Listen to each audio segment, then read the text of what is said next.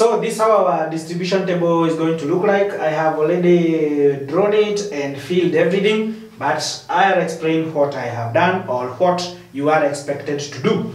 So on our beam we have 5 joints in total. We have joint A, joint B, joint C, joint D, as well as joint E. Now on joint A, we have on the right hand side of joint A, we have member AB or span AB. For the joint B, we have 2 members, that is BA and BC, and both of them are written there. On joint C, we have member CB and CD. They are also written at joint C. At joint D, we have member DC and DE, also written up there. And for the joint E, we have member ED. From there, we had calculated the distribution factors. For member BA, for joint B, we had 15/29, BC 14/29. For member CB, 32/47, CD 15/47. For members DC 1, DE 0. Fixed end moments, we had also calculated them, so each of them has been written at its required position. Then after that, we are going to balance D. Since beyond D, the member DE is overhanging, so we must balance D. And we do that by determining the difference in the 2 moments. That is, we determine the excess moment, and we will find that the excess moment is positive 1.34. So what we do when we are determining the excess moment, we change signs. So this is going to be negative 3.16 plus 4.5, which is positive 1.34. Then after balancing, we are going to carry over, and remember the carryover factor is a half. So we are going to carry half of 1.34 to joint C, which will be 0.67. And then we can now have the initial moments, that is a fixed end moment. We are going to write them here again. So we have the fixed end moment for member AB, member BA, member BC, member CB. Now for member CD, we are going to add the fixed end moment with what we have carried over, that is 0.67, which will give us a negative 4.60. The same case on member DC, we are going to add these 2 moments, which will give us positive 4.5, and then this one is going to be negative 4.5. And you'll find that now the joint D is now balanced. The resultant of the moments is 0. That is the sum of anti-clockwise moment and that of clockwise moment. Then after writing our initial moments, we are going to distribute. And when we are distributing, we do the same thing, that is find the excess moment between these 2 moments, and do that by changing signs. So we are going to have minus 7.35 plus 9.38, which is plus 2.73. So that 2.73, we are going to distribute it on each member with the value of the distribution factor. So on member BA, we are going to have 2.73 times 15/29, which is 1.05. On member BC, we are going to have 2.73 times 14/29, which is 0.98. Then on member C, the excess moment will be given by minus 9.38 change signs plus 4.60, which will be given by minus 4.78. So that minus 4.78, we are going to distribute each, that is, we are going to distribute on each member by its distribution factor. So on member CB, we are going to have that 2/47 times minus 4.78, which is negative 3.25. On member CD, negative 4.78 times 15/47, that is negative 1.53. Then the others are going to be 0. Definitely 4.5 minus 4.5 is 0. Then after distributing, we carry over. So half of 1.05 is carried over to joint A. That is half of 1.05 is 0.53. We come to member B. We carry half of 0.98 to joint C, and that's going to be positive 4.9. Then on member CB, on joint C, we have negative 3.25. Carry it over to joint B. Carry half of it to joint B, which will be negative 1.63. All the others are going to be 0. This one we are not going to carry over here because we have already balanced D. So if you carry over again, you are going to make it unbalanced, and we don't want that. Then after distributing, after carrying over, we distribute again. So we do that by changing sign. Here we have 0 plus 1.63. This is now going to be positive 1.63. Then we distribute on each member of joint B with the distribution factor. So this is going to be plus 1.63 times 15 over 29, which is 0.84. On this member again, 1.63 times 14 over 29, that is 0.79. Then we come to joint C. On member CB, on joint B, we have an excess moment of negative 0.49. Change this sign from positive to negative. So negative 0.49 times 32 over 47, that is negative 0.33. Negative 0.49 times 15 over 47 on member CD, that is negative 0.16. The others are going to be zeros. After distributing, we carry over half of 0.84 on joint B to joint A, which is 0.42. Then we come to joint B, carry half of 0.79 from joint B to joint C, which is 0.40. Carry over half of 0.33 to joint B, which is going to be 0.33 divided by 2, that is negative 0.17, and then the others are going to be zeros. After carrying over, we distribute again. Remember, we are going to follow these steps until we arrive at the required degree of precision. So the steps here are distribute, carry over, distribute, carry over, distribute, carry over. Very interesting, eh? Distribute, carry over, and finally distribute. We always say that distribute, you can't end at carrying over. So after carrying over, we distribute again. So on member B, we have an excess moment of positive 0.17. Change this sign from negative to positive. So positive 0.17 times 15 over 29 is positive 0.09. 0.17 times 14 over 29 is 0.08. Then we come to joint C. Excess moment, negative 0.40 after changing the positive sign to negative. So negative 4.40 times 32 over 47 is negative 0.27. Negative 0.40 times 15 over 47 is negative 0.13. The others are zeros. Then we carry over half of 0.09 on member, that is on joint B to joint A. So half of 0.09 is positive 0.05.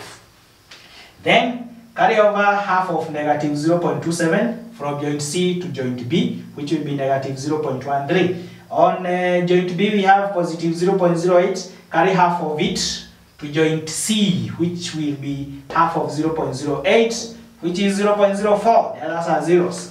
Then we distribute again. We have not yet arrived at the required degree of precision.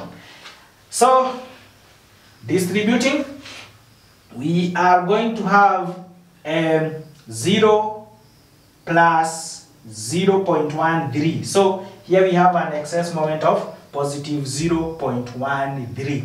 So, 0.13 times 15 over 29 is 0.07. 0.13 times 14 over 29 is positive 0.06. Come to this joint C. We have an excess moment of negative 0.04. So negative 0.04 times 32 over 47, that is negative 0.03. Then negative 0.04 times 15 over 47, that is negative 0.01. So that's what we got.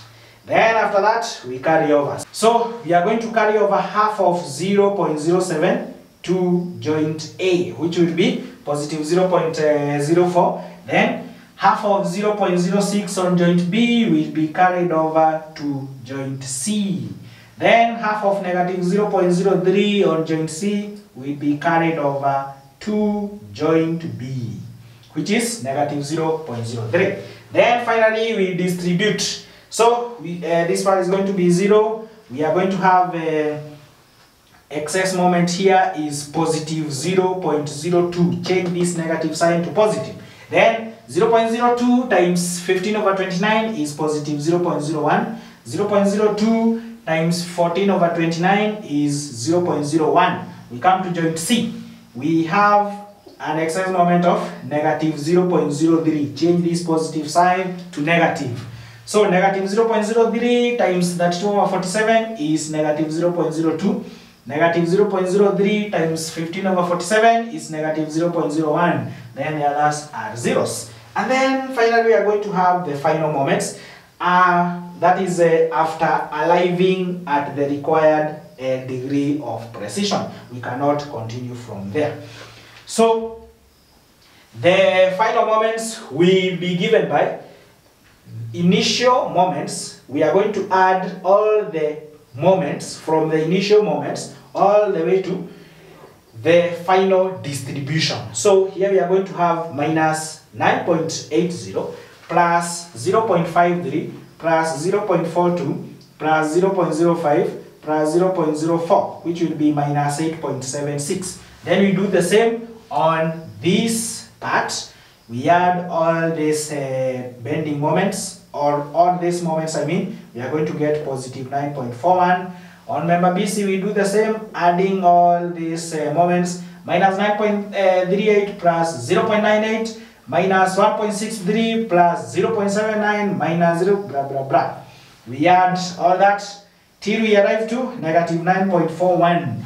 On this part again we do the same, we get positive 6.44, negative 6.44 on member CD. Then finally here we are just going to take this one direct because all the others are zeros. And when you look at each joint, you will find that the resultant moment is 0.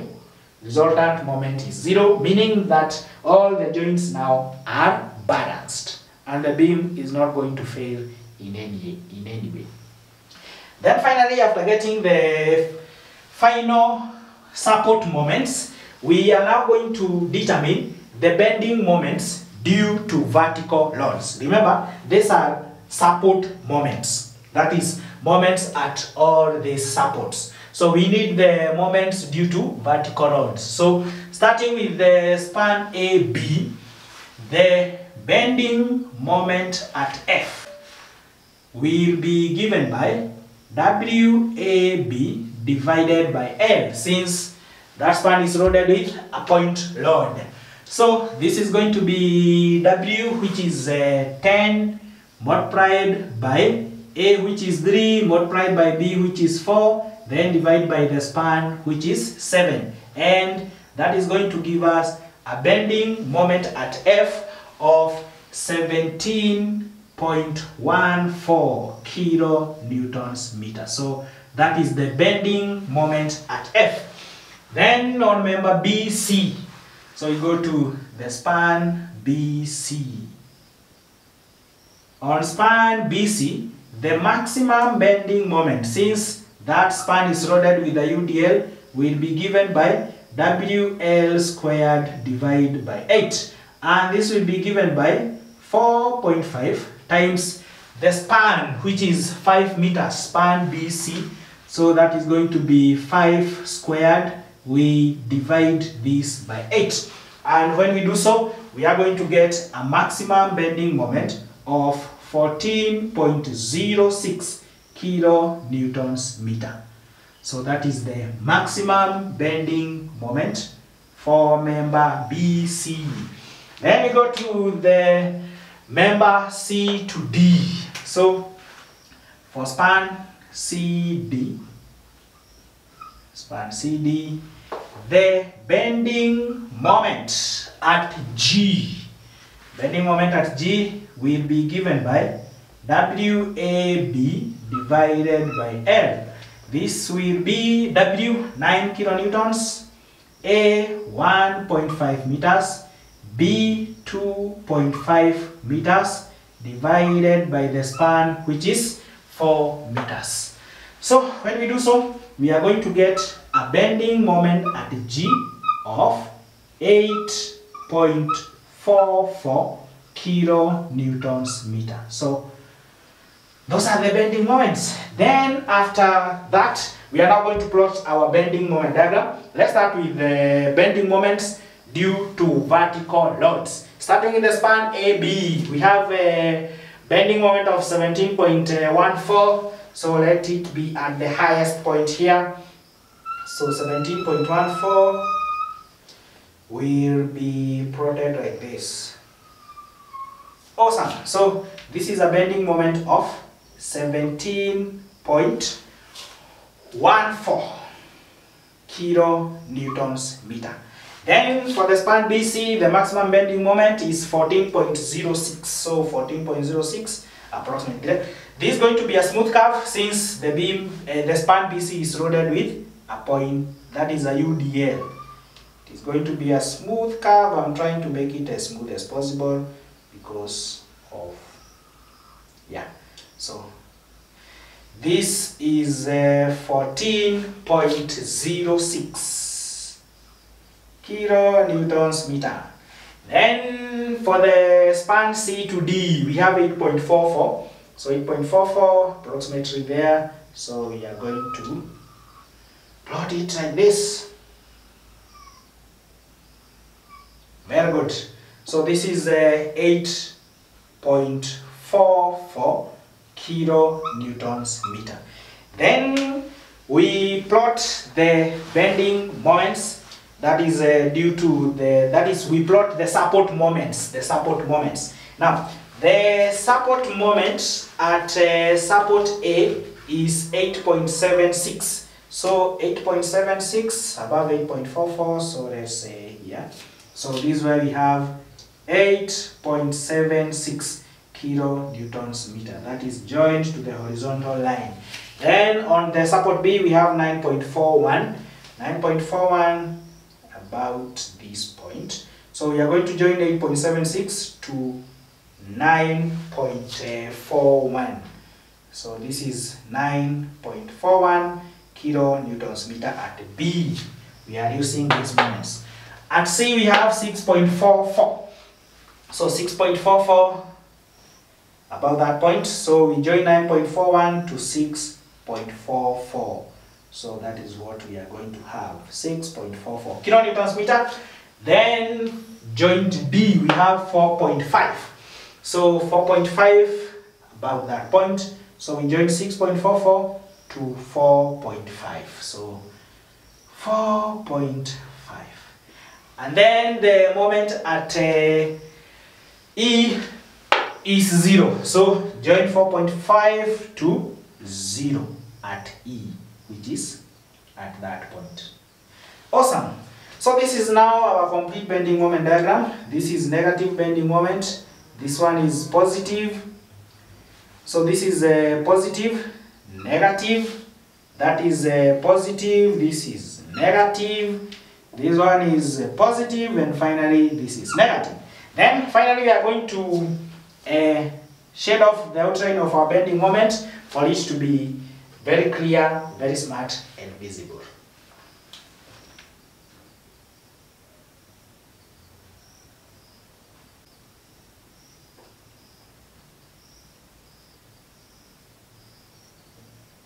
So ladies and gentlemen, that's now how we plot the bending moment diagram for such a beam using the moment distribution method. So we thank you for watching our video. Please subscribe. Hit the notification bell. Every time we record a video and upload it, you will be notified. So let's meet in yet another lesson.